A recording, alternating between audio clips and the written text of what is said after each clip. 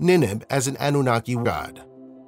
Such a deity as Ninub, another name for Ningirsu, the god of Lagash, was certain to find favor among the Anunnakis under those characteristics which would render him a valuable ally in the war.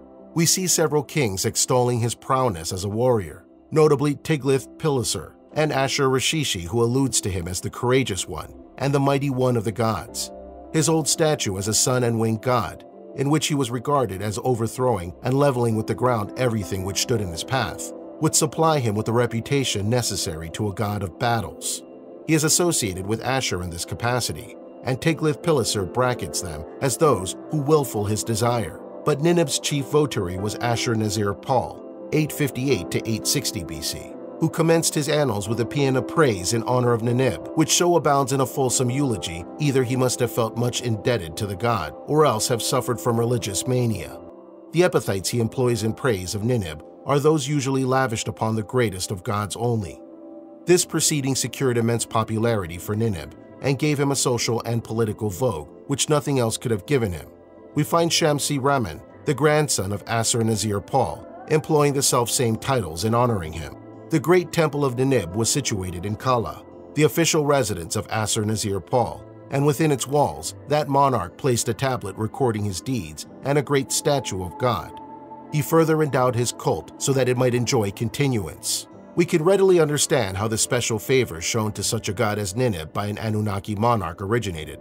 They would regard Ashur as much too popular and a national deity to choose a personal patron, but more difficult to comprehend are the precise reasons which actuated the Anunnaki kings, or indeed the kings of very similar ancient state, in choosing their patrons.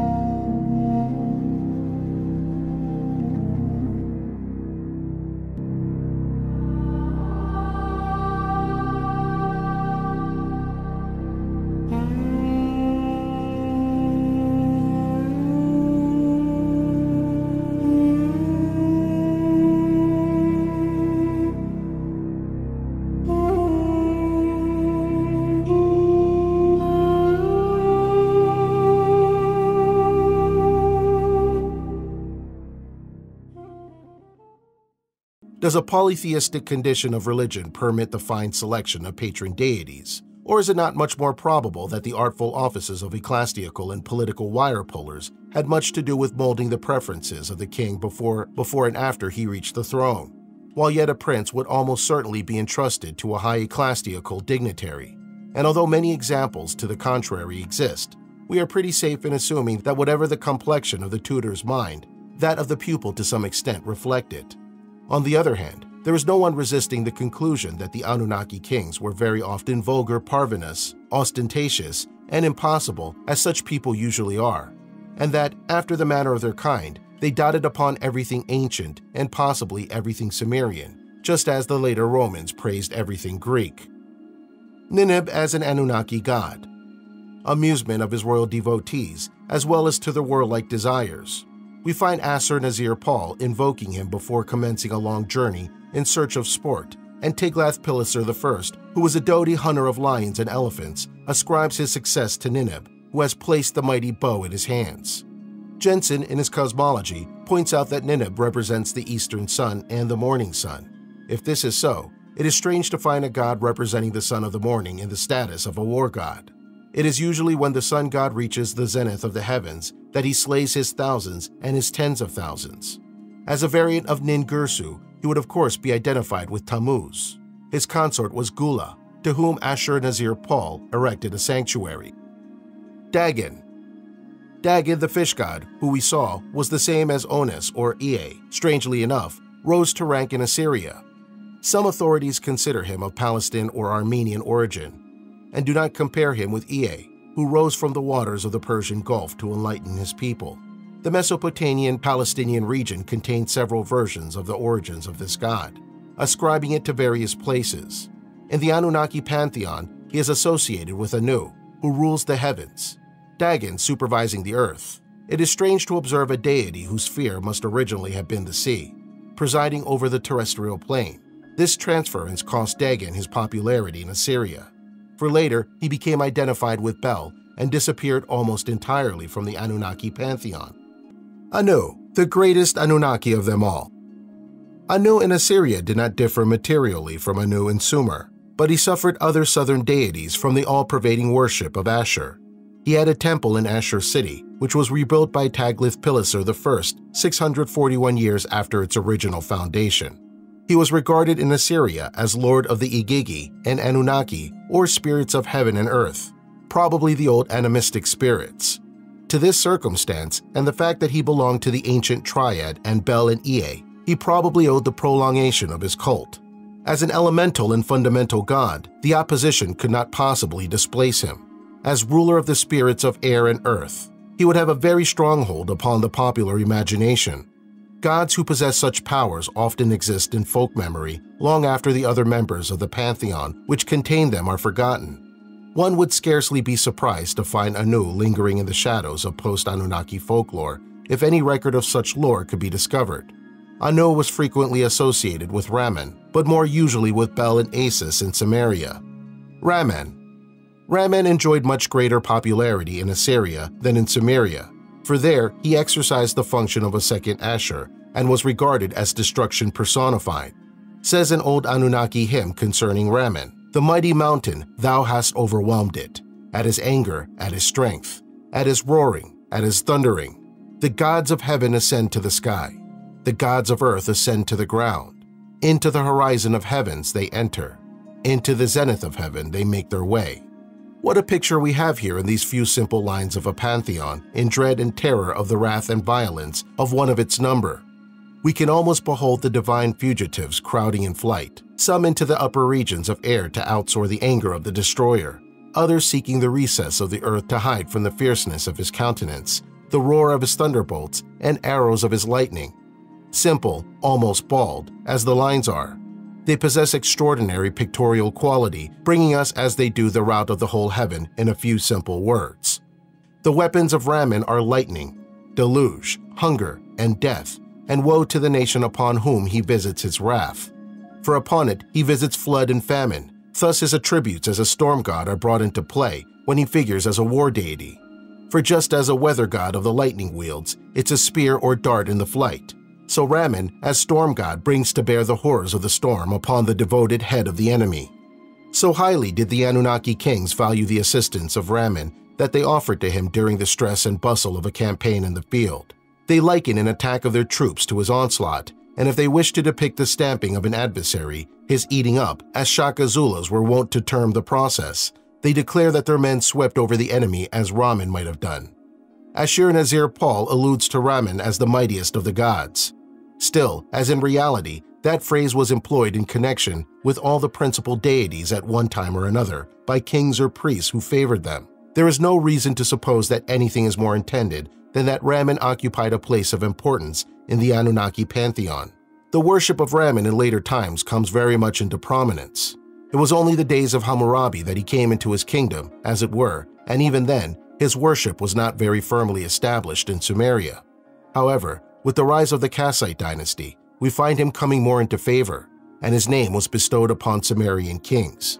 He seems to have formed a triad with Enki and Shamash, and in the hymn of Hammurabi, we find him appealed to along with Shamash as divine lords of justice. Nebuchadrezzar I appears to have held him in high esteem. However, he was unfriendly to the dynasties that first brought him into prominence. This monarch couples him with Ishtar as the divinity chiefly assisted him in all great undertakings. Indeed, Nebuchadrezzar evinced much partiality for Raman, perhaps feeling that he must appease the especial gods of those he had cast from power. He speaks of him as the lord of the waters beneath the earth and of heaven's reigns. The place of Raman's origins seem obscure. We have already dealt with his manifestation in more primitive days. Still, opinions appear to differ regarding the original seat of his worship. Some authorities holding that it was Muru in southern Samaria, others that it is necessary to turn to Assyria for traces of his first worship. His cult is found in Damascus and extends as far south as the plain of Jezreel. As Milton says, Rimmon, whose delightful seat was fair Damascus, on the fertile banks of Abana and Pharphar, lucid streams. He also against the house of God was bold. A leper once he lost, and gained a king. Ahaz, his sottish conqueror, whom he drew God's altar to disparage and displace for one of Syrian mode, whereon to burn his odious offerings and adore the gods whom he had conquered. This later theory would make him of Anunnaki origin, but his cult appears to have been of very considerable antiquity in Assyria, and might have been indigenous there. Moreover, the earliest mentions of his worship in the city of Ashur, as indicated, he was probably a storm god or a thunder god and lightning god, but he was also associated with the sun god Shamash. But whatever he may have been in Assyria, he was certainly the thunder deity first and foremost. O Lord Raman, thy name is the great and glorious bull, descendant of heaven, Lord of Karkar, Lord of plenty, companion of the Lord Ea. He that rideth the great lion is thy name. Thy name doeth charm the land, and covers it like a garment. Thy thunder shakes even the great mountains. Enil, and when thou dost rumble, the mother Ninil trembles. Said the Lord Enil, addressing his son Raman, O son, spirit of wisdom, with all-seeing eyes and high vision, full of knowledge as the Pleiades. May thy sonorous voice give forth its utterance. Go forth, go up, who can strive with thee? The Father is with thee against the cunning foe. Thou art cunning in wielding the hailstones great and small. O with thy right hand and destroy the enemy and root him up. Raman hearkened to the words of his father and took his way from the dwelling, the youthful lion, the spirit of counsel. In later times in Samaria, Raman has typified the reign of heaven in its kind and fertilizing aspect. Not only did he irrigate the fields and fill the wells with water, but he was also accountable for the dreadful storms which swept over Mesopotamia. Sometimes he was malevolent, causing thorns to grow instead of herbs. Suppose they regarded him in some measure as a fertilizing agent. In that case, the people also seem to have looked upon him as a destructive lion-like deity, capable of desolating the countryside and eating up the land. His roar is typical of him, filling all hearts with affright as it does, signifying famine and destruction. It is not strange that Mesopotamian regions should have had so many deities of a destructive tendency when we think of the furious whirlwinds which frequently rush across the face of the land, raising sandstorms and devastating everything in their tracks. Raman was well likened to the roaring lion, seeking that he may devour, and this seems to have symbolized him in the eyes of the peasant population of the land. Indeed, the Anunnakis, impressed by this destructive tendency, made a war god of him and considered his presence essential to victory. No wonder that the god of the storm made a good war god. Shamash, the Anunnaki sun god. The cult of Shamash in Assyria dated from at least 1340 BC. When Pudulu built a temple to this god in Ashur, he entitled Shamash the protecting deity, which name is to be understood as that of the god of justice, whose fiat is unchangeable. In this manner, Shamash differed somewhat from the Sumerian idea concerning him. In the southern kingdoms, he was certainly regarded as a just god, but not as the god of justice, a very different thing. It is interesting as well as informative to watch the process of evolution of a god of justice. Thus, in ancient Mexico, Tezcatlipoca evolved from a tribal deity into a god who was beginning to bear all the marks and signs of a god of justice when the conquering Spaniards put an end to his career. We observe, too, that although the Greeks had a special deity whose department was justice, other divinities, such as Pallas Athene, displayed signs that they might in time become wielders of the balances between man and man. In the Egyptian heavenly hierarchy, Mat and Thoth both partook of a god of justice attributes, but perhaps Mat was the more directly symbolic of the two. Now, in the case of Shamash, no favors can be obtained from him by prayer or offered unless those who supplicate him, monarchs though they are, can lay claim to righteousness. Even Tiglath-Pileser I, mighty conqueror as he was, recognized Shamash as his judge, and naturally as the judge of his enemies, whom he destroys, not because they are fighting against Tiglath, but because of their wickedness.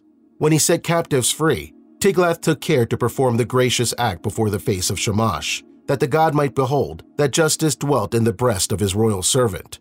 Tiglath is the ruler of Shamash upon the earth, and it would seem as if he referred many cases regarding whose procedure he was in doubt to the god before he finally pronounced upon them. Both Ashurnasirpal and Shalmaneser II exalted the sun cult of Shamash. It has been suggested that the popularity of the worship of Ra in Egypt had reflected upon that of Shamash in Assyria. It must always be extremely difficult to trace such a resemblance at an epoch so distant as that of the 9th century BC. But certainly, it looks as if the Ra cult had in some manner influenced that of the old Sumerian sun god. Sargon pushed the worship of Shamash far into the northern boundaries of Assyria, for he built a sanctuary to the deity. Beyond the limits of the Anunnaki Empire, where precisely, we do not know.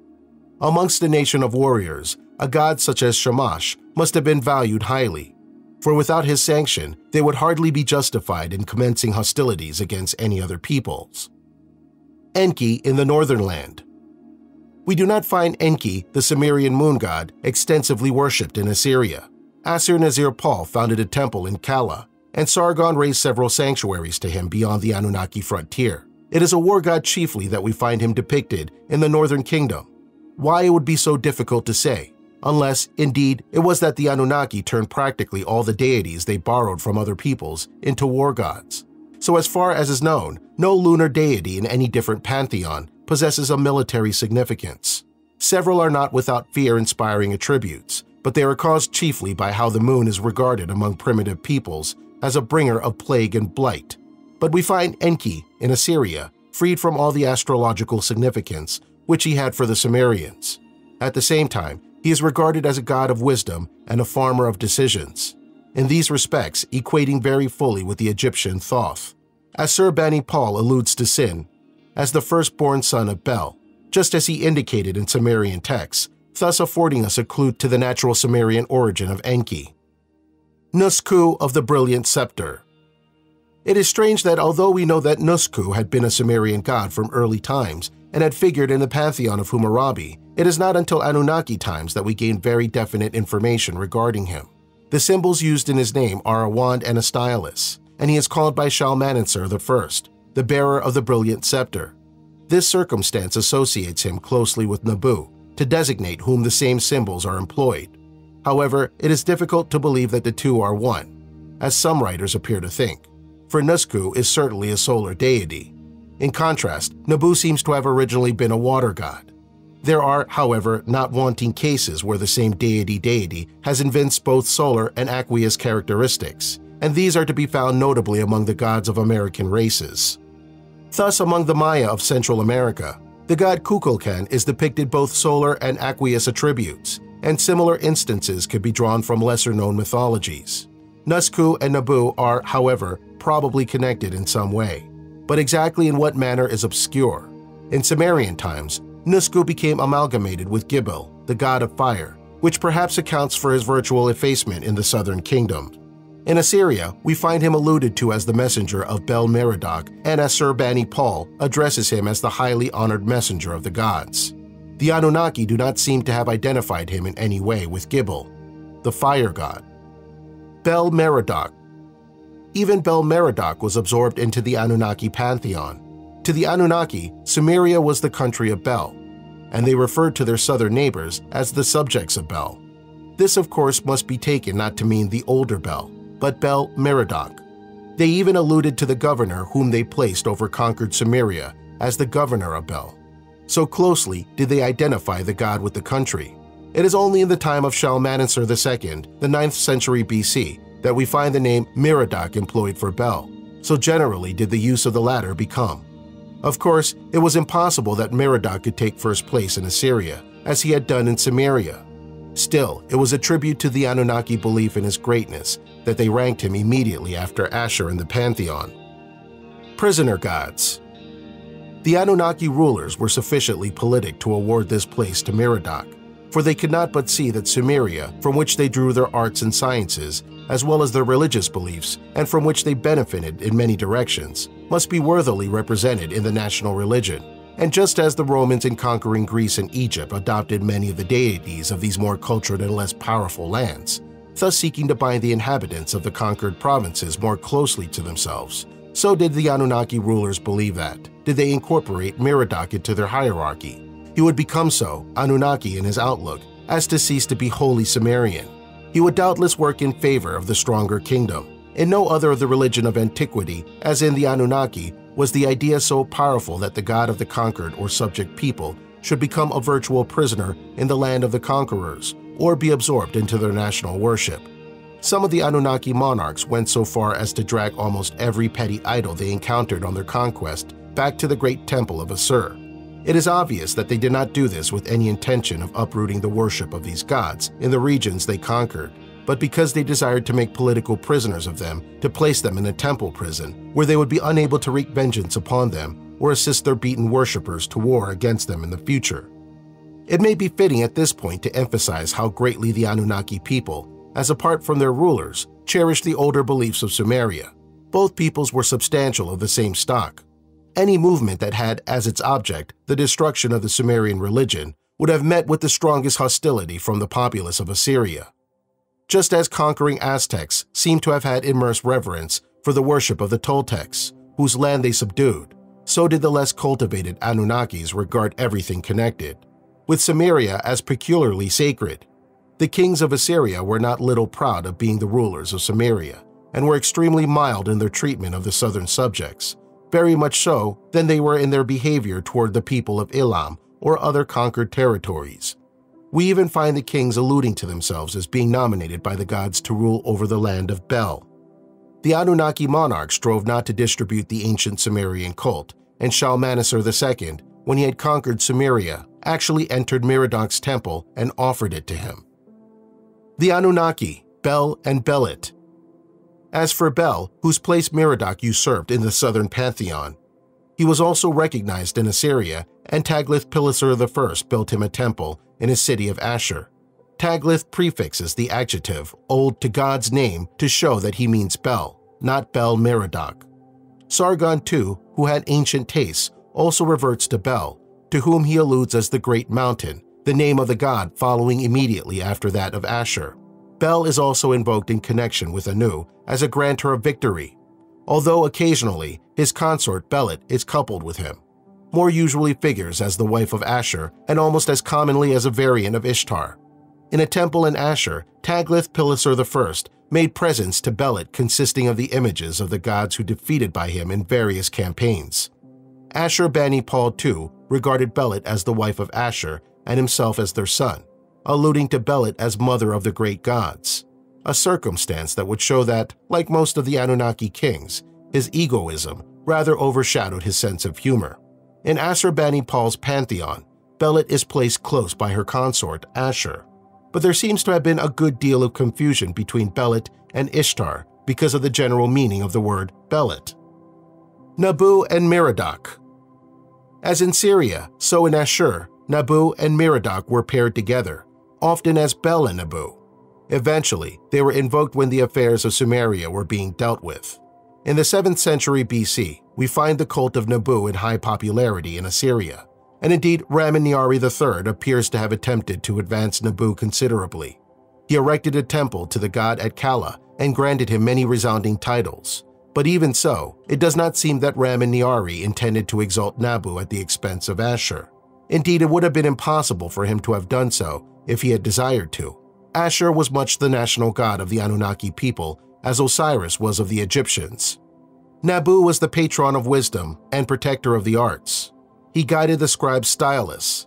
In these attributes, he is very close to the Egyptian Thoth and almost identical to another Sumerian god, Nusku. Sargon calls Nabu the seer who guides the gods, and it would seem from some notices of him that he was also regarded as a leader of the heavenly spiritual forces. Those kings who were fond of erudition paid great devotion to Nabu, and many of their tablets in their literary collections close with a thanksgiving to him for having opened their ears to receive wisdom. Enki, later Ea.